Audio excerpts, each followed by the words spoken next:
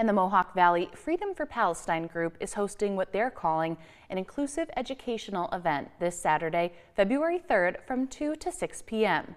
The event, titled Bridging Perspectives, A Journey Through Palestinian History, aims to foster a deeper understanding of Palestine's historical and cultural heritage by bringing together a diverse panel of speakers and sharing ways to get involved in the ongoing struggle. This event is free and open to the public and will be happening at 755 Lansing Street in Utica. And Mohawk Valley Community College